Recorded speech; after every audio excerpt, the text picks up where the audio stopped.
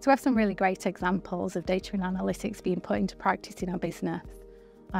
We focus on several different areas. So things around product, we look at things that help our customers, we look at things that help our productivity and efficiency as a business, and things that help sustainability and our people. A really good example, I think, if we start looking at product, we have a couple of really nice examples. We've done some work around knowledge surfacing for our research scientists. So we scour the globe, we scour all the information sources that we can to find information about Croda products. And we use artificial intelligence to bring that to life, to visualise that and prioritise that for our scientists. So it cuts our research process down, but it also helps understand where our product's being used in the business. Danny, I think you had a really good example around product formulation. Yeah, absolutely. So we've been working with R&D teams to create AI-generated formulations.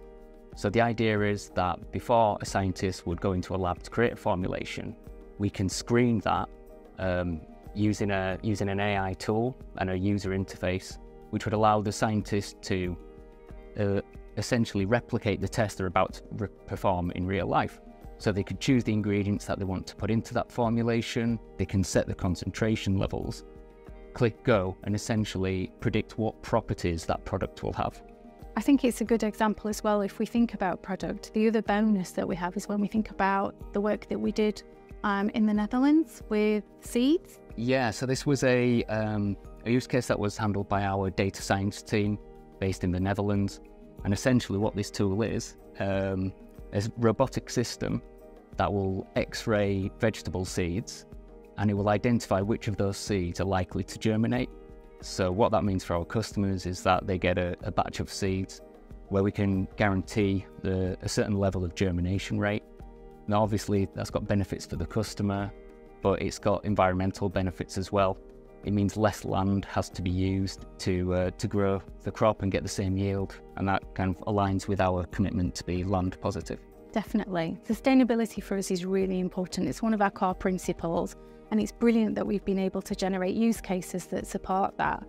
We did some really great work around carbon footprinting of our products. So today we can tell the carbon footprint of our products, which is really important for us as a business principle, but really important for our customers. They want to know that the products that they're buying and their carbon footprint, and that we're doing the right thing for the climate and for sustainability.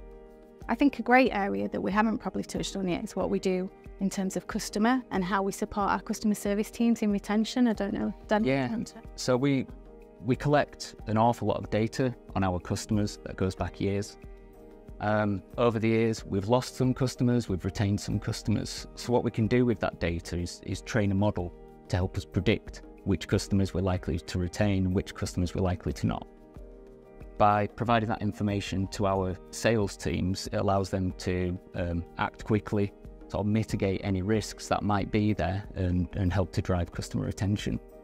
So I think one of the big successes was when we trialled this in a particular area of the business, and we managed to prevent over 2 million in revenue from churning. Yeah, it's a really great example for our customers and how we want to protect our business. But also I think the work that you did in demand forecasting. So in reality, AI isn't just about our customers. It's also about making the work that our people do more efficient. And the work you did, we've just recently launched on demand forecasting. Yeah. I think is a great example of that. Yeah, exactly. And I think that is, our whole supply chain is incredibly complex. I think we've got over 60 dispatch locations. We dispatch to over 130 countries. And we need to make sure we've got our products in the right place at the right time to fulfill our customer demands. So over the past year, we've been working with our supply chain team to improve our enterprise level forecast, to make sure we can not only improve our customer service, but also improve our internal processes and employee satisfaction as well. It also helps us prevent waste, because is it 6,000 tonnes? Have I got that right? Yeah.